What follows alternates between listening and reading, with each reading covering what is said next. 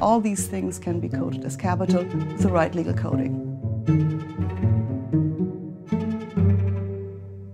So a simple firm, if you just use that term, or you say a business organization, is just an economic undertaking. Two persons that can get together and just start a moms and pop shop, trade something, create a new algorithm, or use software to code a new platform and find some money maybe from a venture capitalist and bring this to the market. There are lots of economic ideas and power and ingenuity going into this. And yet, I think we again have to unpack it and understand what is the legal form behind this to really see how the capitalist system works. The law, for example, already says if there are two people who get together and do a business for profit, we consider them to be a partnership. Why do they do this? Because there's a long tradition that people came to courts and said, you know, I did something with my friend X and somehow he then left and I was left with all the debt and what do I do now? And so they started configuring out of the agreements, formal or informal agreements that people have made, a legal construct which they call a partnership. So you might not even know this, but if you get together with somebody else and you do something for profit, you are a partnership. And that has certain consequences. One consequence is that you're in it together. And if people want to enforce against your little company, they can enforce not only against your company, but also against your private asset. Because unlike a corporation, a partnership doesn't give its owners limited liability. So you're in it together if you do something for profit. Worth recalling if you ever do this, because it might be helpful to go to a lawyer and set up a corporation if you want limited liability. The other implication is that you are actually managing the firm together. And the third thing about a partnership is if one of you pulls out, the thing collapses, no longer exists. You can get around this through contracts and designing sort of partnership agreements that allow for substitution, but for that you need probably a lawyer. But the really important innovation for the capitalist economy was the corporation. So where does the corporation come from? You can go back to Roman times and find something like a legal entity. An entity that's not like you and me, a natural person that can breathe and talk and watch and write contracts, but it's just an abstract notion. But it's treated as a legal person in the sense that that legal person can own assets. It can contract in its own name as a legal person, and it can sue and be sued in its own name. These are the fundamental characteristics of a corporation. Roman law had legal persons, but Roman law did not use legal persons for business. Roman law used legal persons mostly for public purposes. So you create a separate legal entity, you fund it separately, you separate it from other budgets, and it delivers certain types of services. The origins of the modern business corporation really start with colonial companies. The two big companies, the English East India Company and the Dutch East India Company, were the first modern business corporations, if you like. They were created and chartered by the state, by the Crown in England, by the General Estates in the Netherlands. They were funded with merchant capital, so it was a public-private partnership, we might say today, between the government, the state, and private parties. Why did they need the government? Well, first of all, you have to create a legal person. You and I can't just create a legal person. We can do this today if we register our company with the appropriate registry, but note the register is kept by a government agency. Without that registration, you don't have a corporation. You might have a partnership. Doesn't give you limited liability, doesn't give you legal entity status. If you want to have a corporation, you have always the state involved because it's a creature of the law. Again, like intellectual property rights, it's a creature of the law. So the English East India Company was chartered in 1600 by Queen Elizabeth, and its purpose was to secure the trade routes to East Asia, and that of course means to monopolize trade routes. The Dutch East India Company was chartered shortly thereafter and had the same purpose, trying to monopolize trade with East Asia, and both companies also were told that if they encountered people along the way, they had the right to rule over them, and they also were given cannons and military equipment to fight if necessary. And the merchants, of course, put the money in there because they were hoping for profits by trading in foreign countries or maybe bringing stuff back home, while all the spices, of course, from India that had become fashionable in Europe. So the colonial enterprises were really important. Of course, there were other companies before, but they worked very differently. So the original trading companies of the 16th century, before we had these big corporations, were joint ventures joint stock companies, they were called, but they were not legal persons. A joint stock company is basically merchants getting together, pooling their assets, going on a journey, making a lot of money, coming back, dividing up the stuff that they made amongst them according to the shares that they put in, and dissolving the entity. If they want to do another journey, they would do another company, right? So it was basically a venture, and then they created the organizational structure for a venture, but they didn't have an entity that would exist potentially forever, because you can create corporations for many, many decades. The original colonial companies were created only for several decades at a time, but over time, corporations got indefinite lifespans. So they live much longer than the mortals that govern them, that own them, or that work at them. The East Indian companies were pretty successful. They made another of important legal innovations, but it took another 2 centuries or so for the corporation to become a standard part of the legal systems of European nation states. So corporate statutes were enacted in the French system, in the German system, in the English system, and at different times in the 19th century, they also decided that they would no longer require parties who wanted to create such a corporation to come to the government and ask for specific permission for this venture and explain what they wanted to do. But they said, well, you can actually now create corporations off the shelf. We're creating a statute that says if you fulfill certain kinds of conditions and you register afterwards, then you are a corporation, then you have created a corporation, right? The original corporations still have some funny features. So if you think about the state of New York, enacted the first free incorporation statute in 1811, so that's quite a while ago. And it had some features that we would recognize as rather strange today. For example, it said, you live only for 20 years, and then we might recharter you or may not, but you have a lifespan only of 20 years. It also said that you can't accumulate more than $100,000 in capital, so a maximum ceiling of capital. Also strange. Many statutes today still have some minimum capital requirements for corporations, but not a maximum ceiling.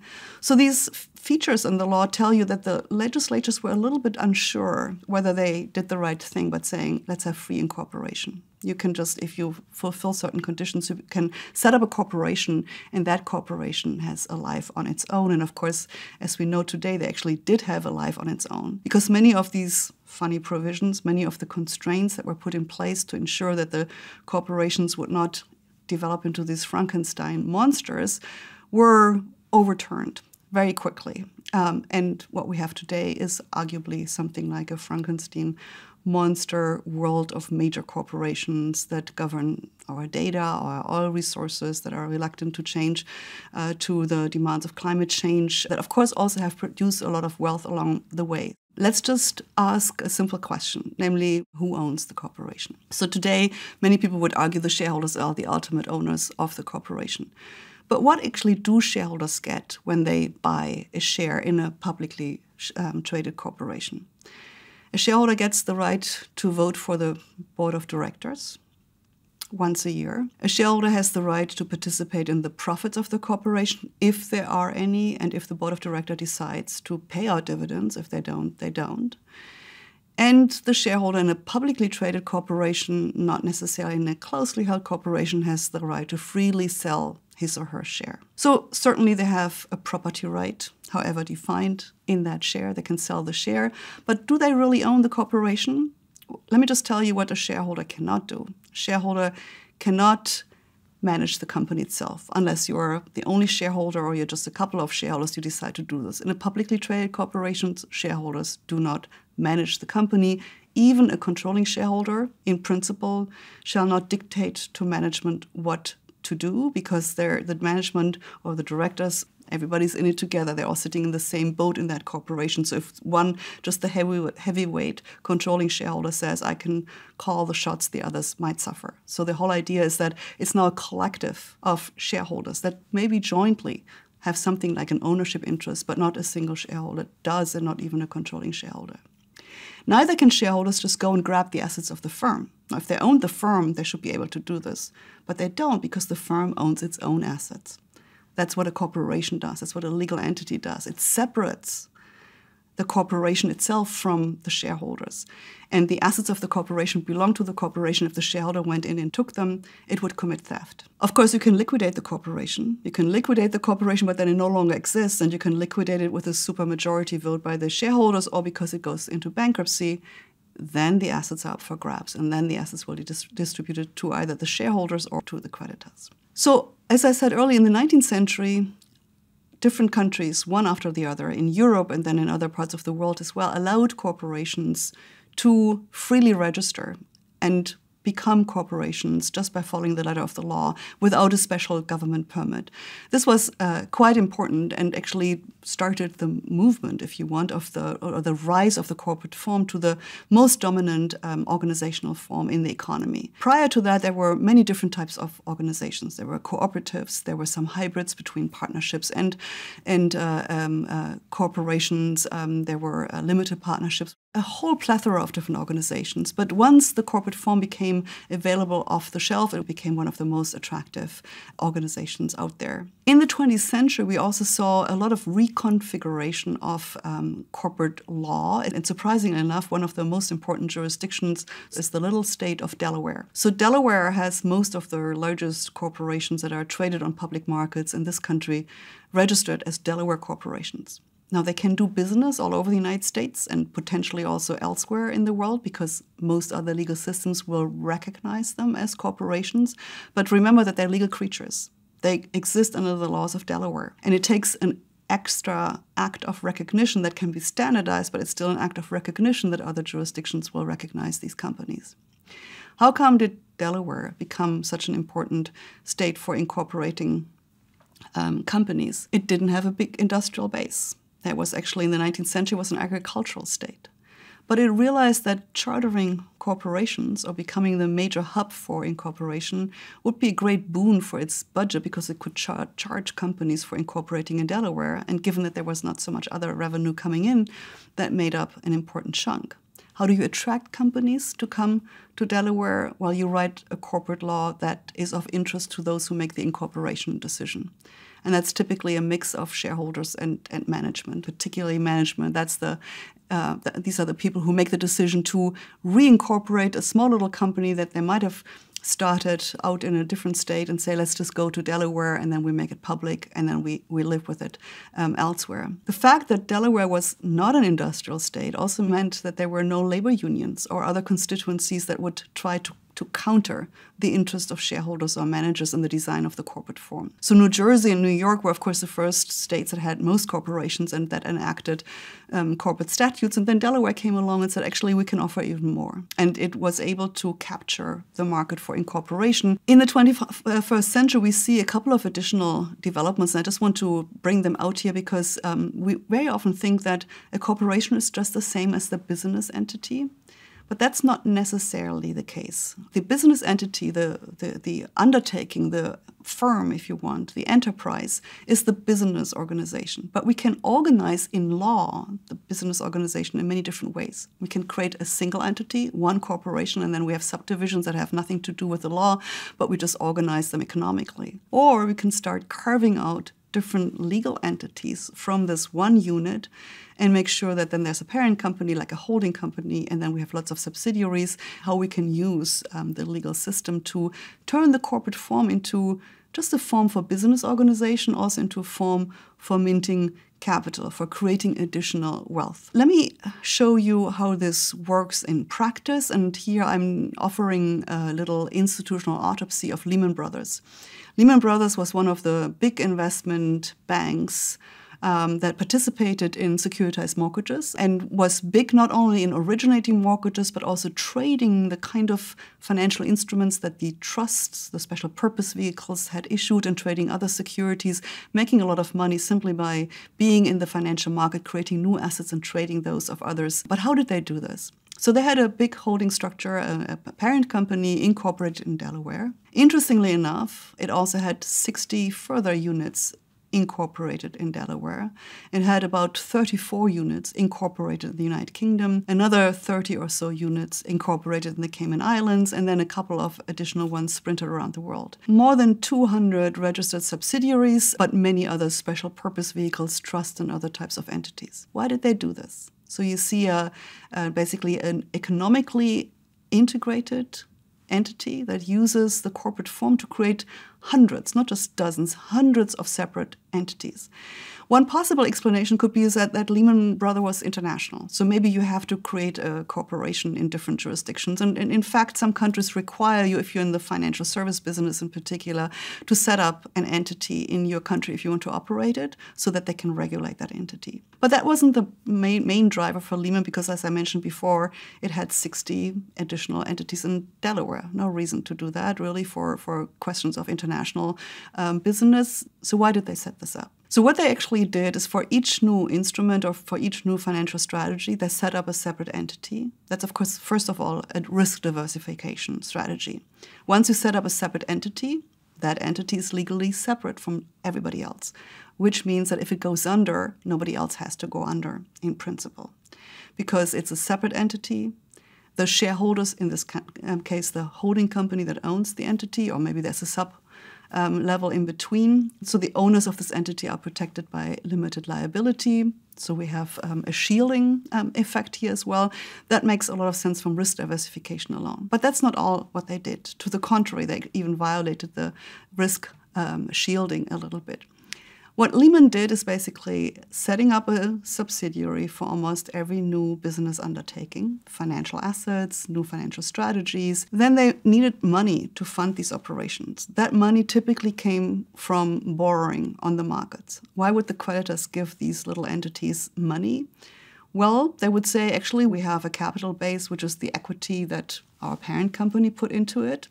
And by the way, our parent company is also willing to guarantee that we will be able to pay back our debt, which basically means that the parent company, which in principle is protected by a limited liability, doesn't have to stand in for the debt of its subsidiary, says, in this case, we will stand in for the debt of our subsidiary.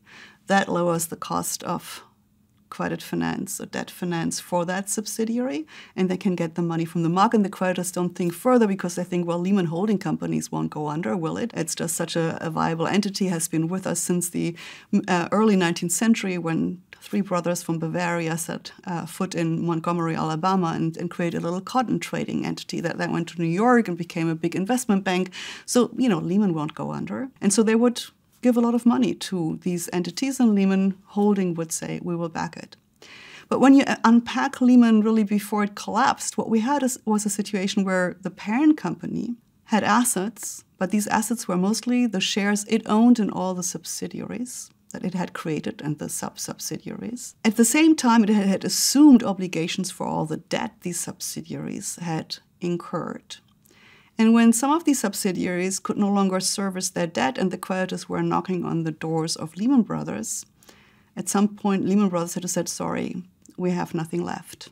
Because our assets are the subsidiaries can't pay their debt. They're almost going under. As the value of our assets are going under, we don't have the liquidity to pay you. And actually, we might be on the verge of insolvency if the value of the assets further declines and we can't get a liquidity boost from somewhere else. That's a situation in September, just before Lehman Brothers went bankrupt. But what happened in between with all the money that was made along the way? Well, that money went to the shareholders of the Lehman Holding Company. So whenever any of these entities were making money with these new financial assets that they created, the new intermediaries they might have set up, are typically assets created or assets that they have traded, all the returns went right up to the top and were paid out to shareholders either through dividends or through share repurchase programs, which many companies had started doing regularly first and then excessively by basically allowing shareholders to recoup their investments all the time, then maybe buy additional shares in the hope that they could recoup relatively quickly. So we're in a situation where these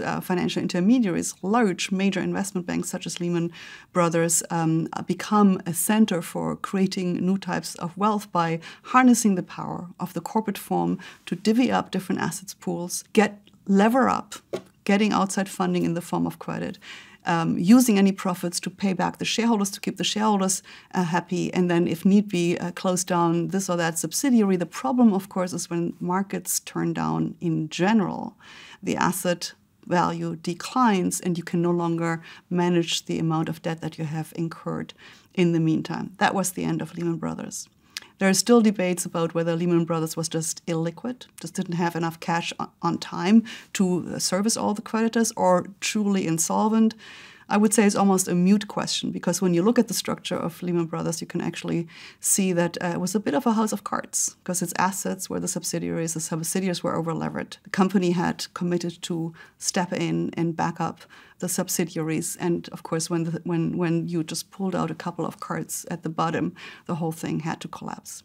What is more surprising is that not more companies faced the same fate. They did almost, as you might recall, or from 2008, the central banks in the United States, the Federal Reserve System, and the central banks in England and elsewhere stepped in and offered liquidity to companies, and also allowed other investment banks such as Goldman Sachs, etc., to reorganize them very quickly into bank holding companies so that they would have access to the liquidity support that the central bank gives. That's, again, a government entity.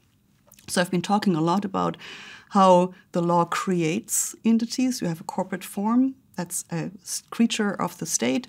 You can mimic some of these features in contract, of course, but having off the shelf this particular package of legal privileges, legal features that create these legal persons that are separate from everybody else, that's what the law does. Another phenomenal source, social resource that helps create wealth is, of course, our public money system. That's where the central banks come in.